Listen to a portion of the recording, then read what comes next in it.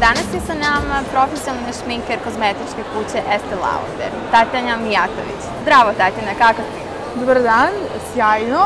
Naravno, ne mogu drugačije ni da budem kada je oko mene ova kozmetika koja je zaista na visokom nivou i zadovoljstvo će mi biti da vam predstavim proizvode Estee Lauder. Super. Da li ćeš da nam daš neki predlog kako devojka može da se našminka za svoje matursko veče? Naravno, i kako može se našminka za matursko veče, ali te savete može da koristi i za neku svakodnevnu šminku.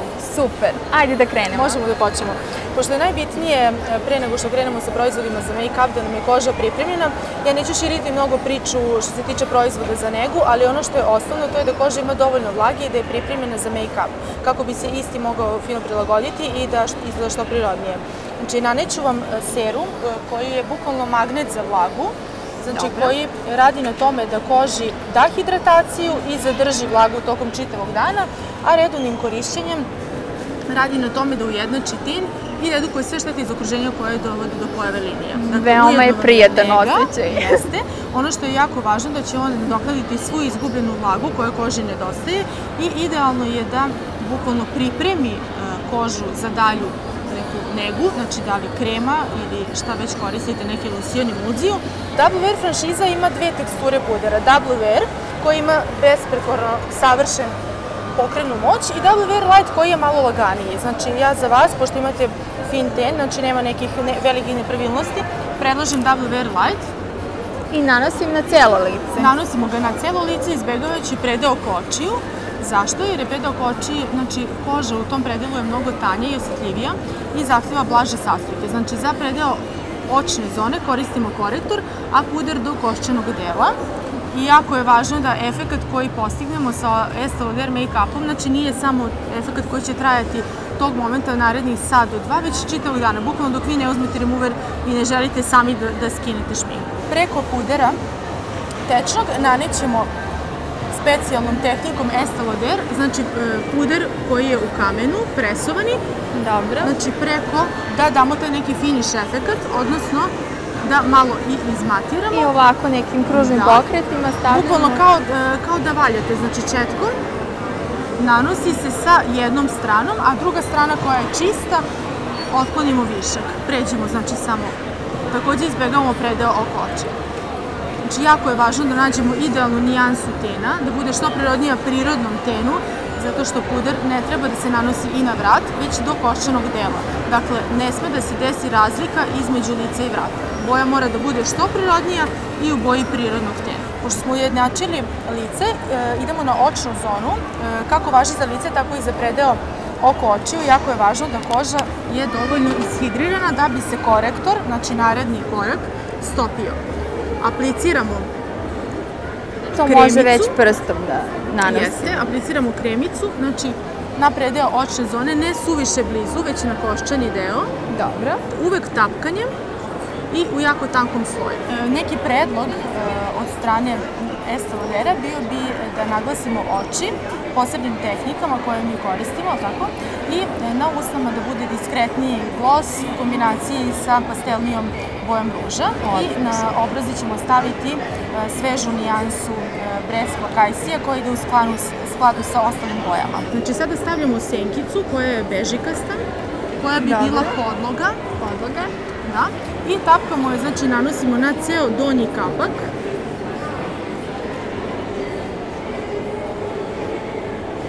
Da bi ujednačili smo prethodno, znači korektorom, ishidrirali smo kožu, nanosimo znači na ceo kapak, unutrašnji ugao, otvorite oko i malo ispod. Sada opet koristimo drugu četkicu. Jeste, koristimo četkicu koja je za senke. Ove šire su malo zgodnije za bazične senke zato što obuhvate veći deo, da kažem, te očne zone, odnosno kapka. tako da bukvalno sa 2 do 3 pokreta možemo da već nanesemo. Koristim duo senku koja ima ton bež koji je idealan za potlagu i maslinastu zelenu koja je za senčenje. Znači, ovo bi u ovom slučaju bila samo baza. Dobro. Senčimo spoljašnji ugao oka. Dakle, krećemo od... Zatvorimo oko. Jeste, od ivice oka spoljašnje, zapravo spoljašnjeg ugla. Znači, tapkanjem sa jako malom količinom senke, znači, senčimo do negde polovine, znači ovaj koščani deo u gornjem uglu takođe.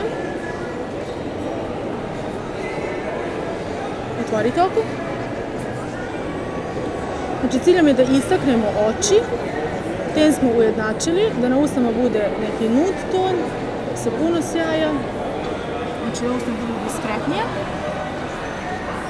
i da dobijemo svežinu bojom rumenila, odnosno kaj sicu. Dakle, vidite koliko sam malo nanela senke, znači jako je važan način aplikacije, da bukvalno tapkate i sad oblik zavisi sve od oblika oka, tako, znači koliko se visoko ide, ali ono što je bitno da se nikako ne boji tamnom bojom ceo kapak, jer onda bi to bilo neki dramatičan luk. Mi idemo sada nešto romantično, diskretno, i klasično u nekom smislu, znači može biti luk i romantičan i dramatičan i prirodan i dinamik i znači više, ali mi sad radimo na tome, znači da imamo efekt naglašenih očiju, da to opet nije smoky eyes, da nije nešto prenaglašeno. Dobro. I prosto da vas naučimo neke malo drugačije tehnike nanošenja. Ovo sad što dodajem, znači ovom tamnijom senkom sa palete, jeste boja koja će malo dati bolji, odnosno jači intenzitet. Nanećemo i maskaru. Sumptuous Infinity, koja, osim što je otporna na vlagu, neće stvarati nikakve grudvice, neće slepljivati. Izuzetno će dati dobar efekt u smislu volumena, gustine i dužine. A nije vodootporna i vrlo lako ćete je skinuti. Vrlo lako se skide, da. Možemo je naneti najpre jednom, malo gledajte na dole. Na dole? Da, jednom od gore da se raščešljaju trepavice. I zatim od dole na gore da ih podignemo. Malo otvorite. Znači prvo... Na polovinu, recimo. Prvo nanosimo dole. Prvo od gore na dole da bi ih raščešljali. Otvorite recimo do polovine. Gledajte u moje rame.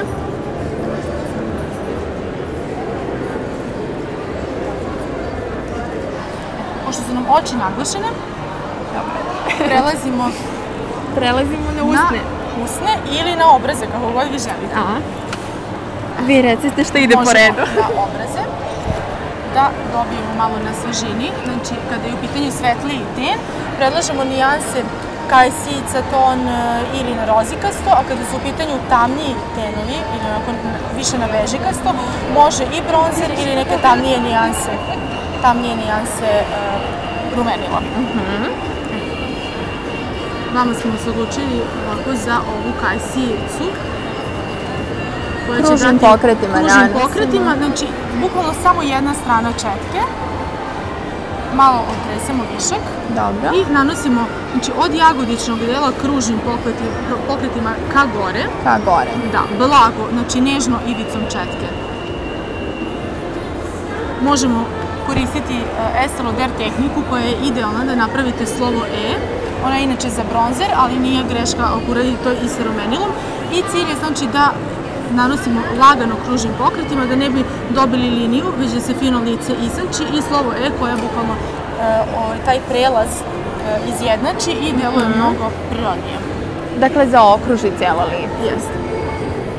Znači, kada je lice više okruglo, potrebno je da se nanese malo više da bi se izdužilo, ali ono što je jako bitno, uvek krećete od koščanog dela obraza ka gore kružnim pokretima blago i napravimo slovo E Estee Lauder da se izjednači. Super, to ćete zapamtiti. To ćete sigurno zapamtiti svi.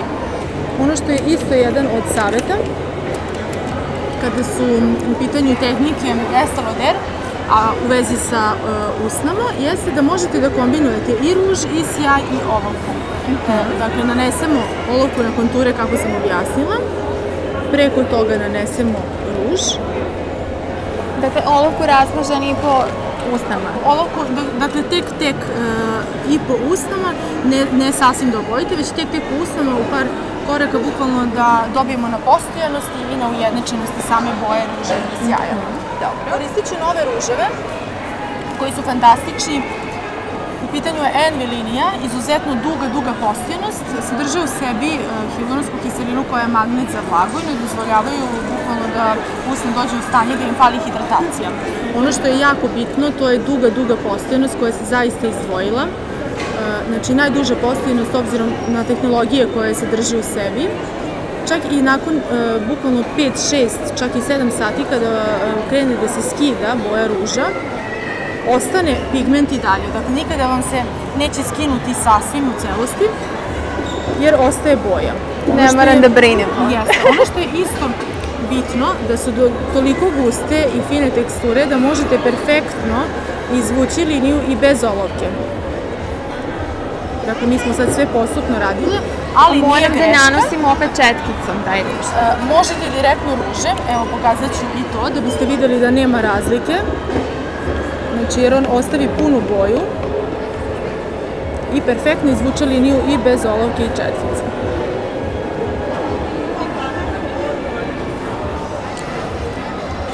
I za volumen usana nanećemo sjaj samo na sredini usne. Samo po sredini? Jeste. Da bi vizualno dobili na volumenu. Četkice Double Wear postoji posebno u prodaji, ali je odlično što sve olovke za usne, kao što i olovke za oči imaju sa druge strane olovke aplikator. Dakle, kod olovke za usne s jedne strane dobijete četkicu, ne morate je posebno kupovati, a sa druge strane je olovka. Olovka uvek treba da bude, ako vi želite jednu nijansu za sve ruževe ili sjajeve koje koristite, treba da bude u nekoj prirodnoj boji usana, znači ukoliko nam je cilj da naglasimo konture. Što se tiče obrva, samo ćemo ih malo urediti. Dobro. Znači, možete i olovkom, ali je mnogo prirodnije da to uradimo senkom. Znači, samo ih malo počešamo. Senka treba da bude u boji obrva. Prosto olovkom ih iscrtavamo, a senkom popunjavamo sve one prazninice zapravo i uređujemo ih na taj način što ih popunjavamo. A kakvu četkicu sada koristite za obrve? Koristim klasičan aplikator, znači možete posebno kupiti i četkicu za obrve, obično olovke sa druge strane imaju i četkicu. Ja koristim sad klasičan aplikator, znači za maskaru.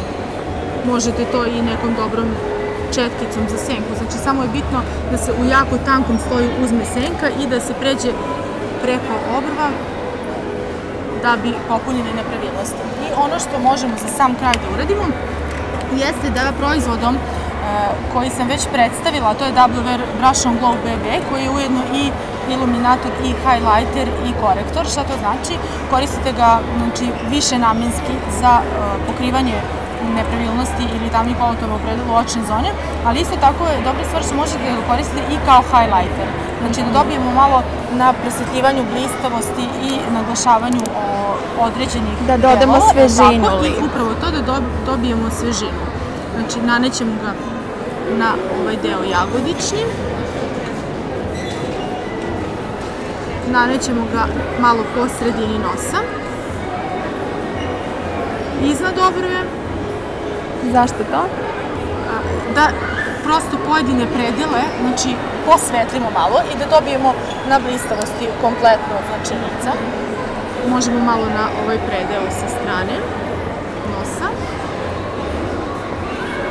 Znate kad obično na svim vizualima devojke budu onako u predelima kao svetlije, to se upravo postiže na svim slikama, znači to se upravo postiže proizvodima kao što je ovaj, dakle, iluminator ili highlighter. Eto, Estee Lauder ima u jednom proizvodu bukvalno sve. Znači i da pokrijemo i da dobijemo na blistavosti, odnosno na svežini.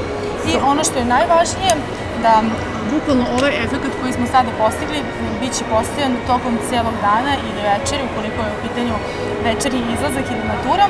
Ovo je bio naš beauty predlog, nadam se da ste uživali.